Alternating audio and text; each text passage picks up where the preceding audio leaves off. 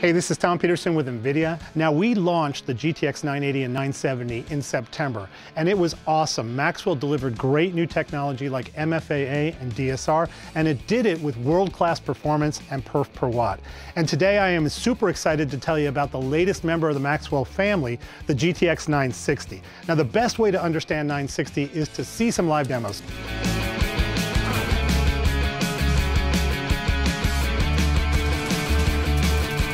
So what do we got going on here? Well, I'm playing some Far Cry 4. Okay, great. And you've got a GTX 960 in that box That's over correct. there. And everything is stock. And what you'll see is right away, we're getting 40 frames per second. Okay, so let's take a look at options. We're actually running 4x MFAA, which is a very common setting most people run. Now we're gonna change it to 2x MFAA, and we're gonna turn on a great technology called MFAA. Now before we get into this too much, I want you to know the GeForce experience will do this for you automatically, but we want people to get the sense of how to tweak this stuff up, right? And what you'll see is right away, with MFAA running, you're getting about the same experience as 4x MFAA, but you're getting it at much higher performance. We were about 42, now we're at about 50 frames per second. So let's take it to the next level, and we're gonna overclock. Now, GTX 960 is incredibly power efficient. It runs at about 120 watts TDP, so that means there's plenty of power headroom to overclock.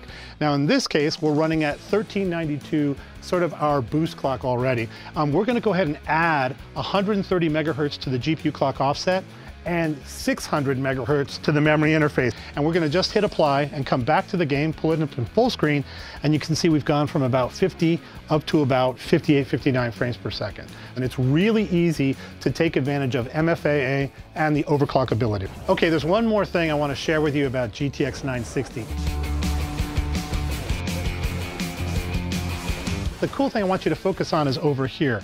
This is a GTX 960, and when playing a MOBA full screen, it's consuming about 30 watts, which means these fans are completely off. So to demonstrate, make sure you understand they're off. They're not moving. There's no sound at all, which means that you can play your MOBA in your bedroom or next to a neighbor, and it is completely silent.